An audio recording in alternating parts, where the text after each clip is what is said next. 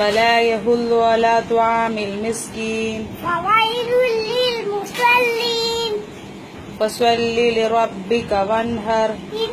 شانئك هو الأبتر كلا لينبذن في الحطمة وما أدراك ما الحطمة وأرسل عليهم طيرا أبابيل ترميهم بحجارة من سجيل يوم يكون الناس كالفراش المبثوث وتكون الجبال كالعهن المنفوش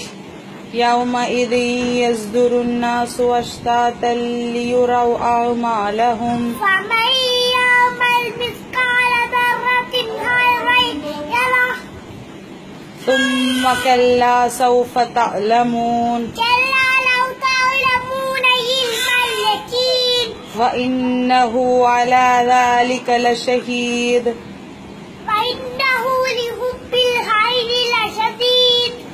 ليلة القدر خير من 1000 شهر تنزل الملائكة والروح فيها بإذن ربهم من كل أمر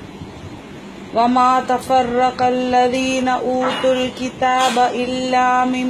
بعد ما جاءتهم البينة وما أمروا إلا ليعبدوا مخلصين له الدين حنفاء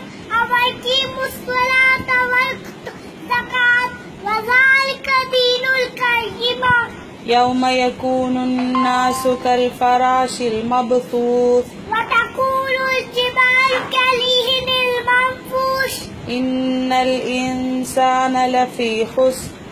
إلا الذين آمنوا وعملوا الصالحات